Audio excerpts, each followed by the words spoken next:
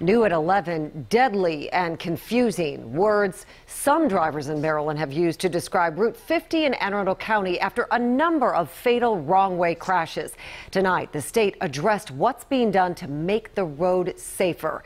WJZ is live. George Solis getting a closer look at those improvements. George?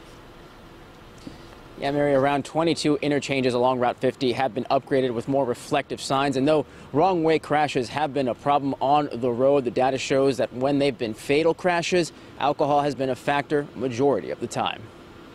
Whether it's been day or night. The car just went the wrong way, heading towards the Seven River Bridge, dodging oncoming traffic. Wrong-way crashes, some fatal on Route 50 in Anne Arundel County, have become a concern for drivers like Kathleen Tracy. And is it just a confusing road? Yes. Maryland State Highway officials report since May 2017 through September of this year, there have been 4 fatal crashes, all at different locations along Route 50.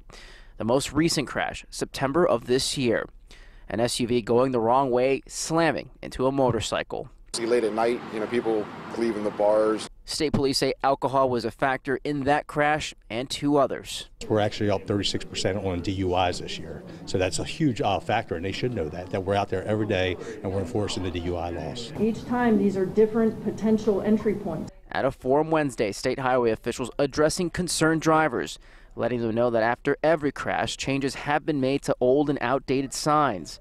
In total, some 22 interchanges have been modified. Aside from the signs now being lower to the ground, one of the things that should immediately catch your attention, the reflective red tape. On Bush's frontage road, the difference literally night and day. We need to pay attention, really pay attention. Drivers say they're encouraged by the changes, but want to see more done. Now, it's likely LED lights will also be added to some of the signs. Now, state highway data also showing that when the crashes were fatal, it was usually in the mornings and the drivers typically younger.